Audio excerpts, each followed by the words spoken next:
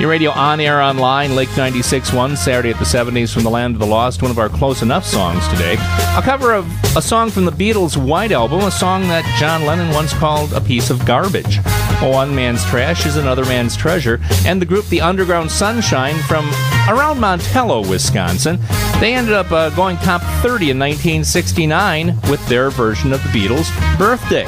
The Underground Sunshine is the focus of our Homemade Hitmakers Month feature this week, as we look at the local and area acts that made it nationally and internationally during the 1970s in the month of March. And to talk with us about the Underground Sunshine is their manager at the time, and also at the time he was a disc jockey at the Top 40 radio station in Madison. Hoochie Coo and Boogaloo, baby. It's Jonathan W. Little on WISM. No better place to be. A DJ at WISM, as well as the man who put together two legendary Madison radio stations, Z104 and Triple M, Jonathan Little. Jonathan, thanks for joining us on the program. We appreciate it. Thank you. Now, at the time when all of this was rolling out with Underground Sunshine, how long were you a disc jockey in Madison at that time? I was a disc jockey in Madison starting the fall of '65, and I got a phone call from a friend of mine in Green Bay. This would have been in early 1967. A friend of mine who called himself Charlie Brown on the air there called me up and said, you know of anybody who'd like to do afternoon drive at WDUZ in Green Bay? And I said, you're talking to him. It was while I was in Green Bay, I was approached by the brothers, Frank and Bertie Coble, asking me whether or not I would manage their band. They had a three-piece. It was the two boys with their friend Rex Brody. Rex was guitarist, Bert was the bass player and lead vocalist, and Frank was the drummer and he did lead occasionally, but primarily harmony vocals. That was the birth of Underground Sunshine in like 1967, and they asked me if I'd manage them, and my response was, I don't know anything about managing a band. And they said, maybe you can book some bar gigs for us, and we'd like you to suggest what cover versions we should work up. So that's how it started. While I was managing them, this would have been the fall of 1967, they wanted to do some recording. So we went to a studio in Appleton, laid down, I think, 3 or 4 cover versions, and as we were driving home, they said, you know, we seem empty as a group. We're missing an instrument here. What do you think of adding a keyboard? And I said, what do you have in mind? And Frank, the drummer, who was dating my sister Jane, said, well, I know Jane would be interested in joining us. She's a great keyboardist, and I think that would kind of fill in the gap we have here. So my sister Janie joined the group. We bought our Farfisa electric piano that they could carry, and she began playing, various bar gigs and so on. But that would have been in 1968. So in the fall of '68, the Beatles' Double White Album came out. Right. And I took a copy of that home, listened to the whole thing one night, and went to the station the next day and called Capitol Records and said, what's the single going to be? And they said, the Beatles have decided there will be no single from that album.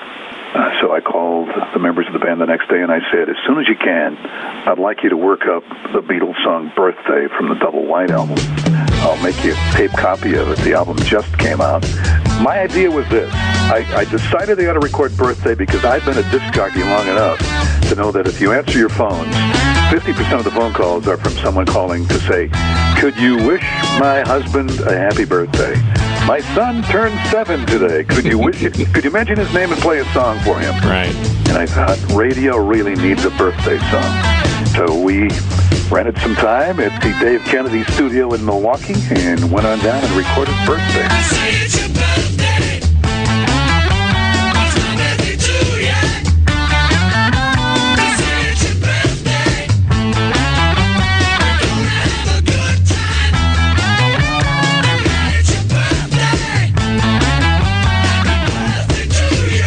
And I must say it was rather prescient that the choice was made to add your sister as the keyboard player in the band, because it's really the organ that drives that song. Da, da, da, da, da. Right. Yeah, that Farfisa electric piano gave it a distinctive sound. It definitely did. Yeah. What were your original plans for the release of it? Was it just going to be a regional single at that point? Well, that's really how records were starting back in that day. Unfortunately, radio has changed so much that regional bands rarely get an opportunity opportunity to break a record, but that was happening and had been happening for years and years and years.